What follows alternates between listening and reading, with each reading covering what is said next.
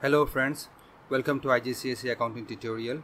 Today we are going to solve January 2018 question number 14. Let's start.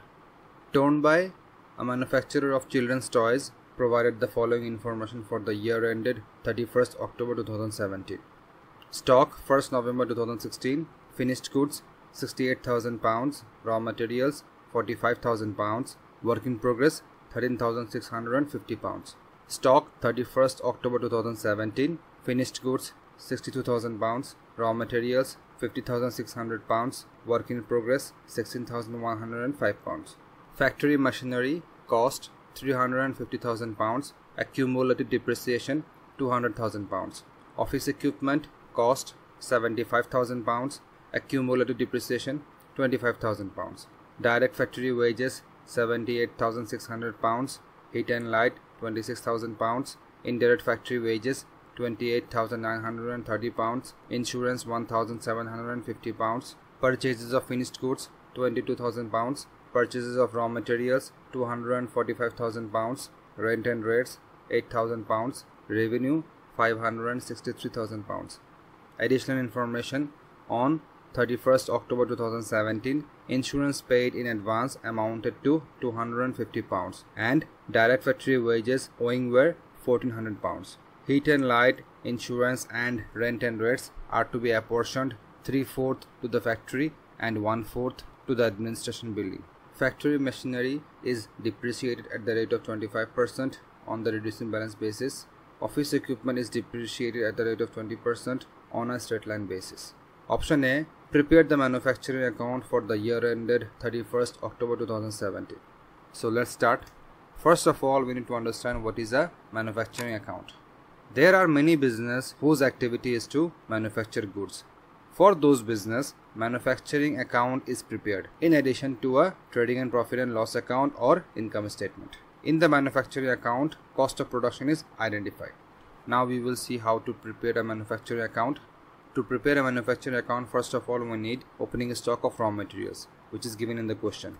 Stock 1st November 2016, raw materials 45,000 pounds. This is the opening stock of raw materials.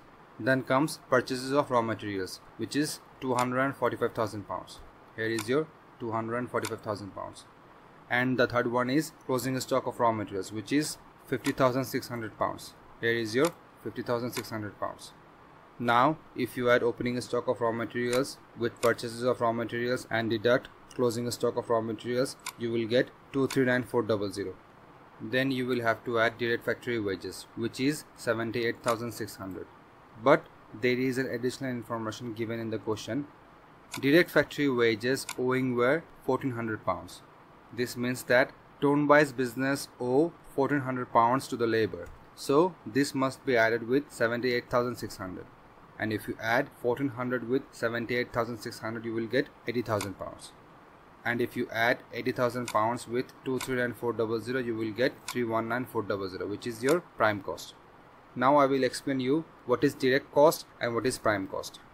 Direct costs are those costs which are involved in manufacturing something and are traceable to individual units being manufactured. For example, direct labor, direct materials, etc. And prime cost is the addition of all direct costs in the manufacturing account. Then comes the overheads. The other name of overheads is indirect cost. And indirect costs are those costs which are involved in manufacturing something but are not traceable to individual units being manufactured. For example, factory rent, machinery depreciation, etc. Now we will see how we have calculated the overheads expenditures. The first one was heat and light. Here is your heat and light, and the amount was 26,000 pounds.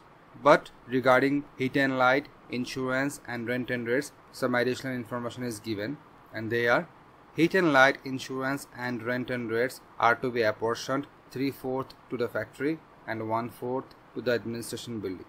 So for these three expenditures, we will charge 3/4 to the factory.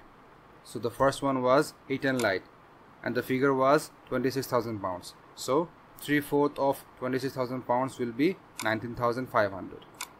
Then rent and rates, 3/4 of 8,000 pounds will be 6,000 pounds.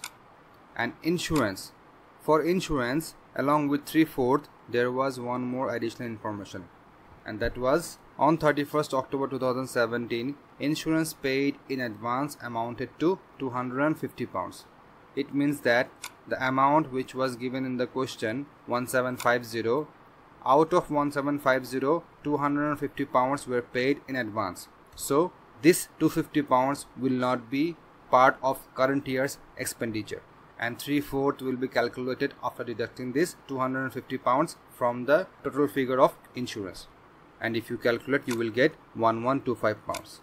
Then comes indirect factory wages. Here is your indirect factory wages, 28930. Then comes depreciation. Factory machinery is depreciated at the rate of 25% on the reducing balance basis. And according to the rules of reducing balance basis, 25% will be multiplied by that figure which we will get after we deduct accumulated depreciation with the cost. And the cost of factory machinery was £350,000 and accumulated depreciation was £200,000. So if you calculate, you will get £37,500 as current year's depreciation for factory machinery. Then if you add all overheads, you will get £93055. And if you add 93055 with 319400, you will get 412455. Now you will have to add opening work in progress and need to deduct closing work in progress. And the opening work in progress was 13650 and closing was 16105. 13650 and closing was 16105. If you subtract 16105 from 13650, you will get negative 2455. And if you deduct this figure with 412455, you will get 410000 as the production cost for the year ended 31st October 2017. Clear? If you have any query regarding this question, please comment in my comment box. I will try my best to explain you. Next. Option B. Prepare the income statement for the year ended 31st October 2017. So let's start. To prepare the income statement, first of all we need the revenue. The revenue was 563000. Here is your 563000. Then you will have to calculate cost of sales, and for that you need opening stock of finished goods, £68,000. Here is your £68,000. Then you will have to add production cost, which we identified while preparing the manufacturing account. Here is your 410000. 410000. Then you will have to add purchases of finished goods, 22000. 22000. And the last one was closing stock of finished goods, 62000. Here is your 62000. If you add 68,000 plus 410,000, 22,000 and deduct 62,000, you will get 438,000, which is your cost of sales. And if you deduct 438,000 from revenue, you will get 125,000 as gross profit. Then comes the expenses. Heat and light, insurance and rent and rates was explained while preparing the manufacturing account, and on that basis the figure will be 6,500 for heat and light, 3,754 for insurance and £2,000 for rent and rates. And the last one was depreciation. For depreciation, it was told office equipment is depreciated at the rate of 20% on a straight line basis, and the rules of a straight line basis is cost multiplied by depreciation percentage. So if you multiply 20% with £75,000, which is the cost of office equipment, you will get £15,000 as current year's depreciation. After putting all the expenses, if you add these four figures, you will get 23875. And if you deduct 23875 from 125,000, you will get 101,125 as their net profit. Clear? Next. Option C. Prepare an extract of the balance sheet to show the fixed assets at 31st October 2017. In this question, we were asked to prepare the extraction of the balance sheet, which shows the net book values of the fixed assets.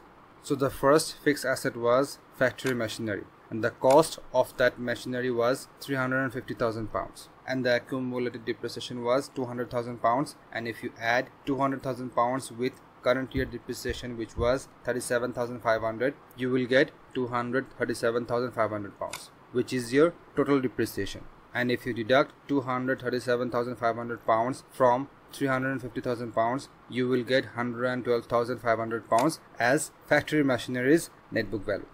Clear? In the same way, we will calculate the net book value of office equipment. The cost was 75,000 pounds and the accumulated depreciation was 25,000 pounds.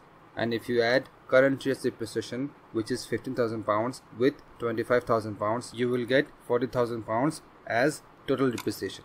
And if you deduct 40,000 pounds from 75,000 pounds, you will get 35,000 pounds at net book value of office equipment. Clear? After adding these two figures, you will get 147,500, which is the total net book value of the fixed assets of Townby. Clear? If you have any query regarding this video, please comment in my comment box. I will try my best to explain you. If you like my video, please share with your friends and family, like my Facebook page, subscribe my YouTube channel, and don't forget to press the bell icon so that you can receive notifications about my latest videos. Thanks for watching. Bye bye.